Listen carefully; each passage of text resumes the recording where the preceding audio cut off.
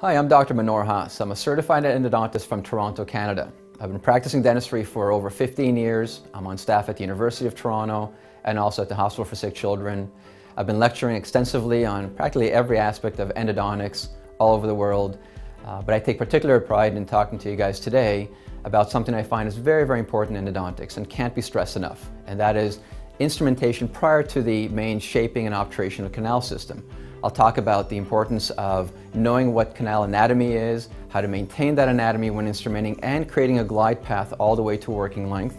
And then I'll go on to talking about metallurgy, what happens to files, nickel titanium files, when they're under the endodontic procedures, what happens to them when they're exposed to endodontic chemicals. And then finally I'll talk to you guys about single versus multiple use of nickel titanium files. So let's get started. I'd like to talk about some things that are very fundamental to instrumentation prior to the shaping and obturation of the canal system. A couple of goals that are very important to keep in mind are the fact that when it comes to shaping and cleaning, it's very important to remove all the organic material from the canal system. It's also very important to develop a purposeful form of the canal in order to receive the dense root canal filling. Some main objectives of cleaning and shaping that have lasted the test of time are to create a continuous taper funnel in the canal. The preparation should flow with the original shape of the canal. It's very important that you respect that canal form and follow it, and maintain a spatial relationship of the original apical foramen. Furthermore, it's also very important that the apical opening should be kept as small as possible during the instrumentation procedure. I do want to add the fact that no root canal can be well obturated without an adequate canal preparation. That's a very basic principle, but extremely, extremely important. Now, all too often, canals are prepared and enlarged to a very small diameter in order to avoid procedural errors. And these errors may include ledges, zips, stripping of the canal, apical transportation of the canal, and even perforation of the canal system. And you can see in these images where we're looking at the apical third of the roots, you can see in this case an apical ledge that is forming. You can see in this slide over here how the apical foramen is zipped. Not to mention transportation could also happen when the canal anatomy is not respected during instrumentation. And you can even perforate the apical part of the root canal. Now keep in mind that I'm showing you just the apical part of these canal systems, but this could happen anywhere within your canal instrumentation. This leads me to the following point that's very important to keep in mind when it comes to procedural errors or iatrogenic situations. You can look in this image and see that there's a cross-section of a mesial root of a lower molar. What I want you to look at is the concavity in the middle part of that root and cross-section. And I want you to appreciate the danger zone, as it's often referred to, in the middle of that root on the furcation side of the root. In this image over here, you see an anatomical view of a lower molar and the mesial root of the lower molar. The image on the right side shows you that concavity very clearly. And what I want you to appreciate is how when the root is instrumented, in that mesial root, if you don't appreciate that concavity, if you don't appreciate the anatomy, you can certainly very easily transport the canal. You could cause a strip perforation, and you have to respect the apical anatomy also, an apical foramen, when you're looking at these roots, as you see in these images. Now, on the left over here, you see a radiographic view of a lower molar, and on the right, you see an image of a cross-section mid-root of a lower molar. What I want you to appreciate is the black lines here showing the mesial to distal outline of the roots, something to keep in mind, along with these red lines which show you the mesial and distal outline of the canals of a lower molar. And the blue arrows represent what we call a danger zone. This is something that's very, very important to keep in mind when it comes to instrumenting, because you need to respect this in order to avoid a strip perforation. This image over here of an extracted molar shows a strip perforation which may happen when the root is instrumented too aggressively on the furcation side. Now in this radiograph of a lower molar, you can see how the apical half of the roots have been under-instrumented. The significance of that is that when it's instrumented to a small diameter, it reduces the chemical and mechanical debridement that's possible of the root canal system. A couple of principles very important for cleaning and shaping, and a couple of measurements that are very important to keep in mind, are the vertical length of the root and the crown and the whole tooth, and also the horizontal width of the roots, especially at the apical parts. Now, there are guidelines that we have to keep in mind, and there have been studies on this. And there's a study going back to the 1950s by Dr. Cutler, which was about the microscopic investigation of root apices.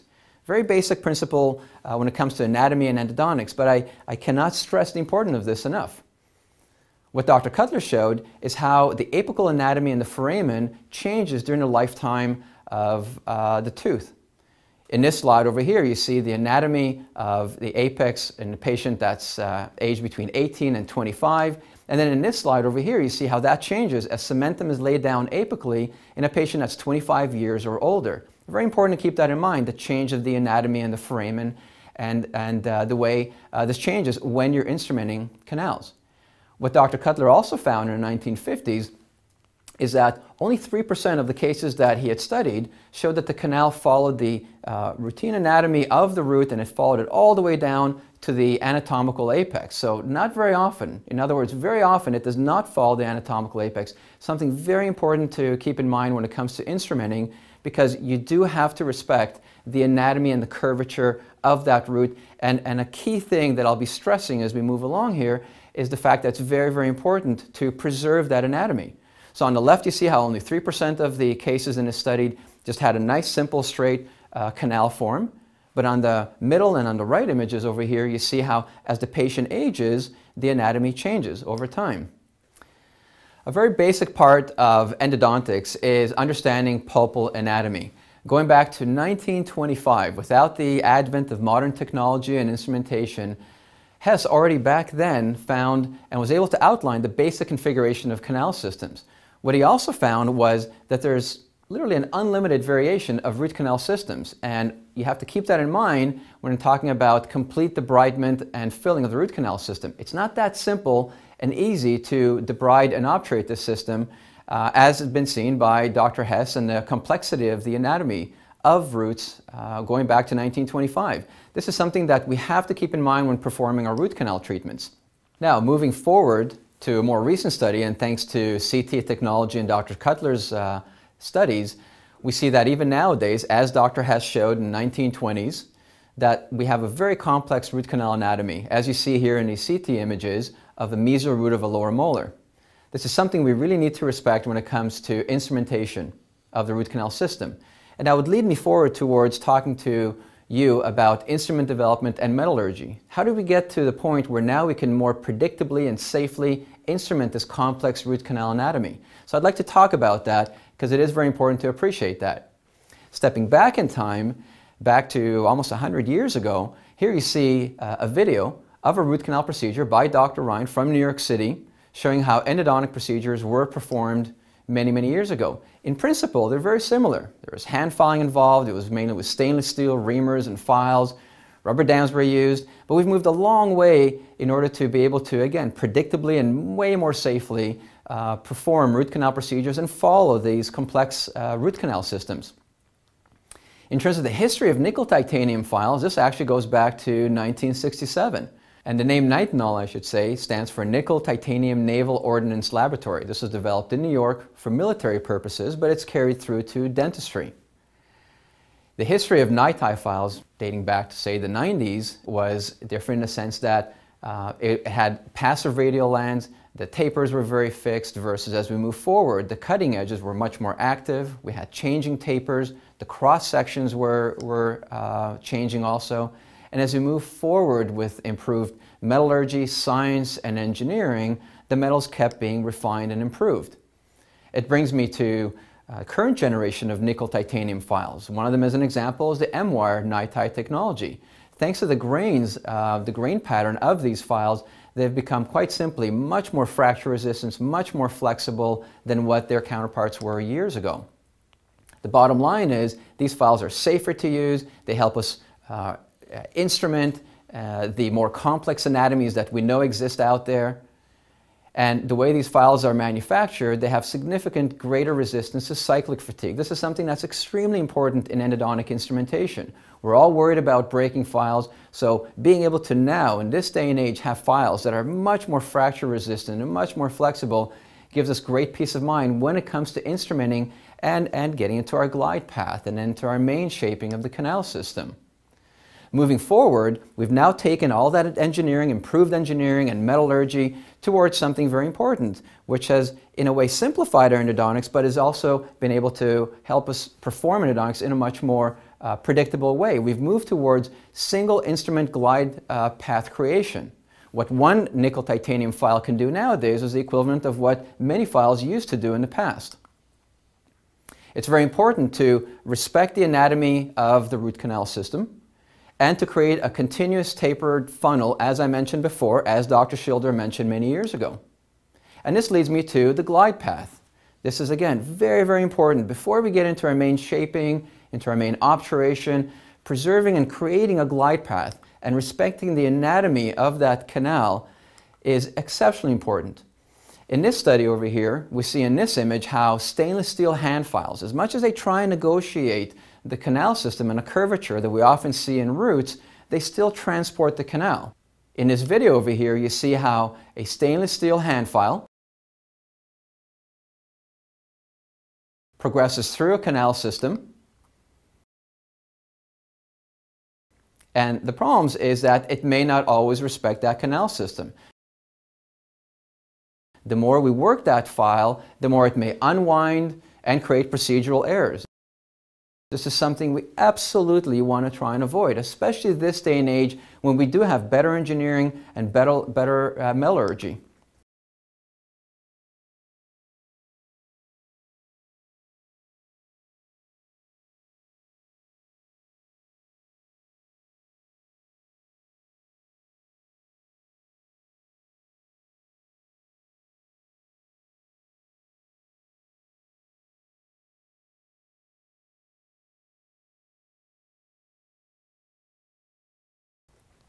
In this image over here, you see the same system of canal, the same curvature as I showed you with the stainless steel file, and you can see how ProGlider, the new generation of nickel titanium files, can actually preserve that complex anatomy and the curvature of the canal system.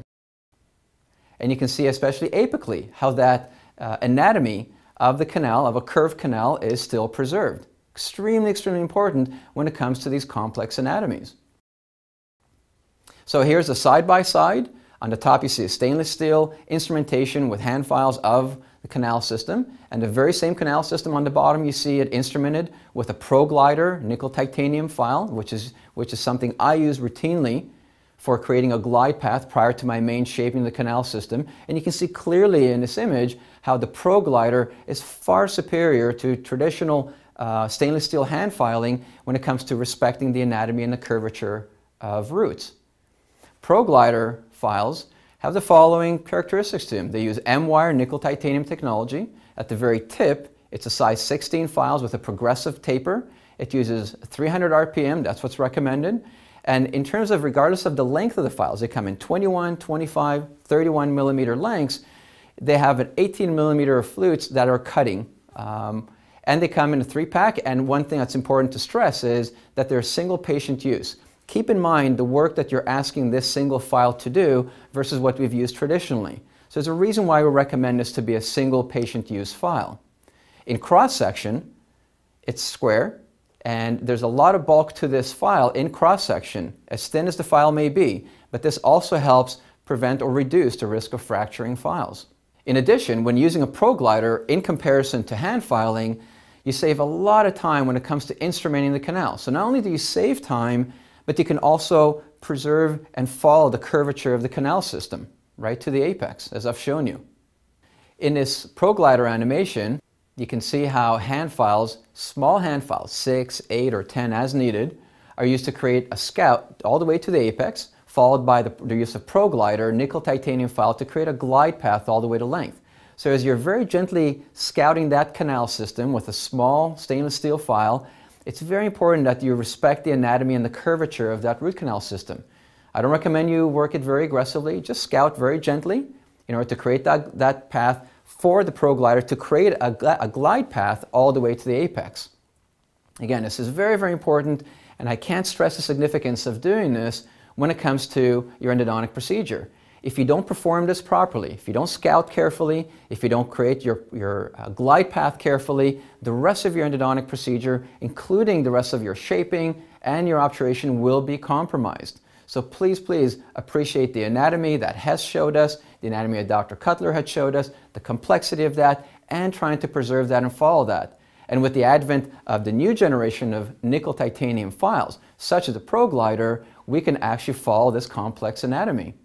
In this cross-section of an extracted root, you can see how ProGlider can very nicely work its way apically along this S-shaped curve all the way to length.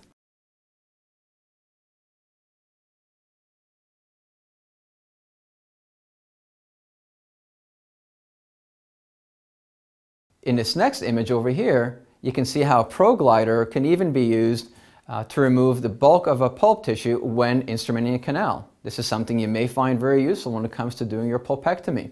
Now this moves me forward towards the basic step-by-step procedures that you need to keep in mind when it comes to instrumenting canal. So before we get into our main shaping and obturating of the canal system, I want you to keep these very basic but very, very, very important steps in mind. First and foremost, we access our tooth. It's very important that you create a straight line access from the coronal aspect of the tooth to the orifice. For this, you may use the SX Pro Taper files, just for the coronal part of the orifice. I'd strongly recommend you always lubricate the canals and use a very small stainless steel file, such as a 6, 8, or 10 as needed, file to scout to the apex. Once you do that, please also keep in mind we need to know our working length. So please use the new generation of an electronic apex locator to know your working length. Keep lubricating the canal, recapitulating the canal, scout the canal with a small file very gently. And then at this point, it's important for us to now work on our glide path. Again, a very important part of our endodontic procedure. And this is where the ProGlider file works beautifully. So you can create your access, create a straight line access from the coronal part to the orifice, scout the canal very lightly with a small hand file. Always make sure you know your working length with an electronic apex locator. Always make sure your canals are lubricated. Scout again, recapitulate. Use your glide path file, your ProGlider, to create that glide path all the way to length. Now this takes me forward to another important thing I'd like to speak with you about, and that is single versus multiple use of nickel titanium files. Something that's very important to keep in mind when it comes to the metallurgy of nickel titanium files are the following: instrument wear, the mechanical properties of these files, and more specifically their cyclic fatigue, the resistance to torsional stress, their cutting efficiency, and also the corrosion of these files when they're exposed to sterilization, when they're exposed to endodontic chemicals. And this is something that you really need to keep in mind. What studies have shown very clearly is that instruments showed consistent signs of wear and tear when they're used frequently. So no matter how they're treated on the surface, they do show wear and tear when they're reused. On the left in this slide, you see one side of a nickel titanium file, a brand new nickel titanium file. The same file is shown on the opposite side, on the right side of your screen. Now after only one use, you see what happens to the surface of this file on the image on the right. And after two uses, you see now how the surface looks with the same file that I showed you, which you see here on the very left side. The opposite side of that same file, after two uses, is what you see here on the image on the right. What's important to keep in mind is also cyclic fatigue. There is a buildup of tension that studies have shown within nickel titanium rotary files, and it depends on the diameter of the file. So you keep in mind that no matter how good these files are, what the metallurgy is, there is something you have to keep in mind when it comes to cyclic fatigue.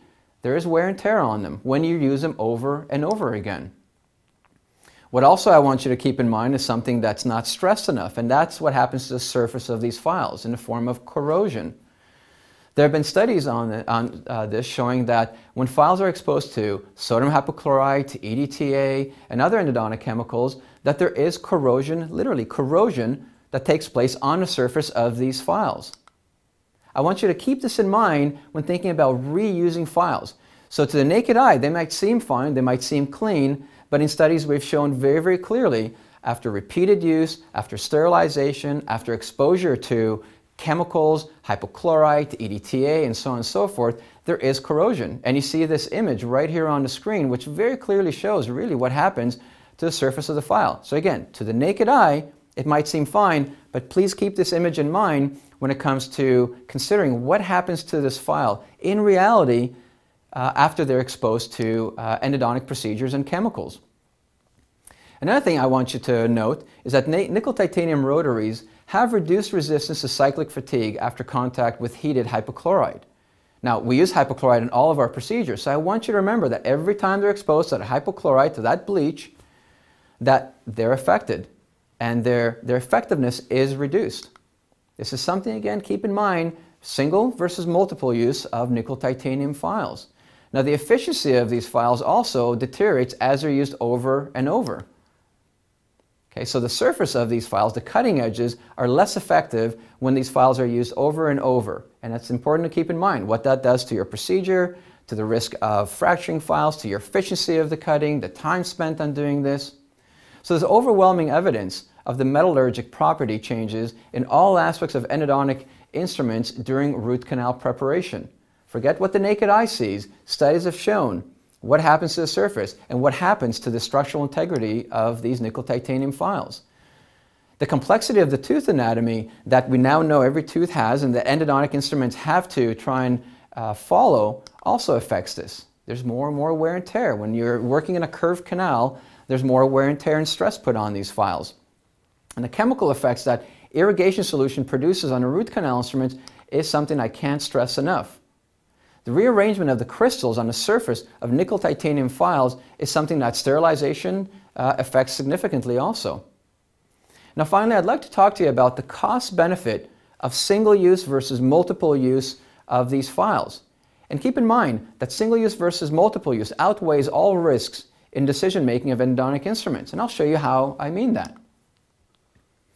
Now first, when it comes to the risk involved in endodontics, well, we may think that all files are clean and there's no risk on passing on diseases from one patient to another or one file to another, but there are studies showing that this may in fact happen, that you may indeed pass on diseases and viruses from one patient to another. And this has been shown in studies in more recent years, and this is something we're taking more and more seriously. So keep this also in mind when it comes to single versus multiple use of files. Not just the structural integrity of the files, but what's happening when we're reusing these files, and potentially are we passing something on, unfortunately, inadvertently from one patient to another. So even in Great Britain, the governing officials in the healthcare system have now moved more and more towards single-use files and considering endodontic files, endodontic instruments as single patient use. Now, in terms of best practices when it comes to sterilization of files, this is something that I want you to just keep in mind in terms of what you do in your own practice. The following is what we would consider as best practices nowadays. First, it involves wiping instrument blades immediately after opening them from a new box with a gauze embedded with alcohol. And before sterilizing this, you have to use a metal brush to brush the endodontic instruments with soap and under continuous water. And you also have to place them in an ultrasonic for at least 19 minutes and have the instrument loosely placed in that ultrasonic tray. Finally, that same instrument that you've cleaned so far, you also then have to move on towards autoclaving for at least 18 minutes at 135 degrees Celsius. This is what we would consider as best practices nowadays. It brings me to show you the surfaces of these files. Now here in this image you see a brand new unsterilized file. And you see this is at 150 times magnification. When we look at it more closely, I want you to pay close attention to what's actually going on with this new but unsterilized file at increasing magnifications. Please keep this in mind. Again, to the naked eye, it might seem just fine, but this is the reality of a new unsterilized file when it comes out of a package. Dr. Cutler also showed here the colony that could build up on these files that are brand new but have not been sterilized. You see it here in this image and then at a higher magnification right here. And when it comes to sterilization and cycling effect, wiping with alcohol is something we really have to keep in mind that is very important to do, wiping the surface of these files. Again, like I mentioned earlier, you have to wash this surface with soap and continuous water, use a metal brush to clean the surface. Hopefully you get all the surfaces and all the flutes, place it in ultrasonic loosely, and then autoclave this file. Still, I want you to keep in mind what we find on the surface of these files, even as you see on the image on the right-hand side, after a second sterilization. There's still something going on the surface that we would much rather not see. Now, it's very important to wipe with alcohol, wash with soap, place in ultrasonic, autoclave for 18 minutes. But keep in mind, even though you're repeating the sterilization protocol, we still find this on the surface. So something I want you to consider. Based on these findings, single use of nickel titanium rotaries appears to be very beneficial. So even when we reuse our files, but we follow best protocols, we sterilize these files, with the naked eye we try and clean these files with metal brushes and think we got everything out of these files and the flutes, studies have shown there's still something that's left behind on these. You have to keep that in mind, very, very important. And so this brings me to the point that we're moving more and more towards single-use files, single patient use files when it comes to endodontics nowadays.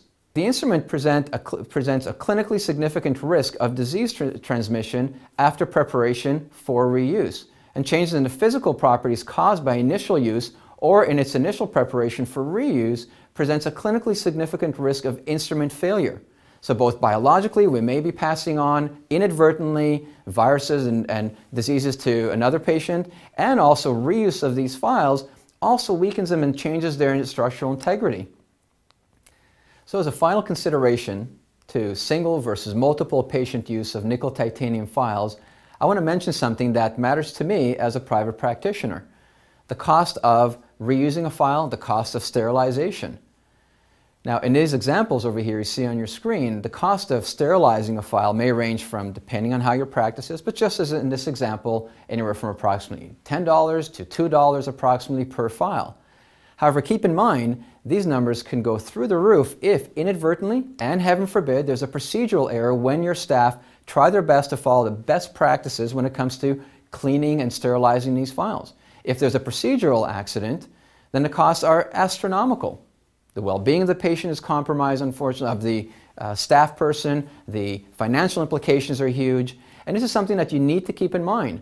And so the benefits of single-use files, both biologically, clinically, and financially, is something that I cannot stress enough this day and age.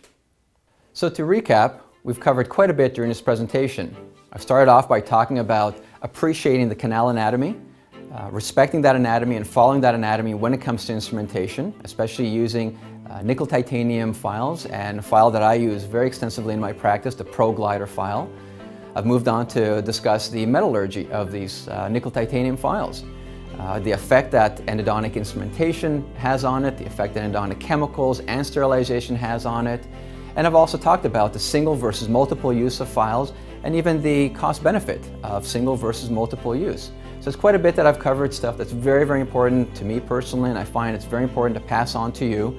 I hope you gained something significant from this and are able to take something from this to use in your practice tomorrow morning. And thank you very much for joining me. Best of luck. Thank you.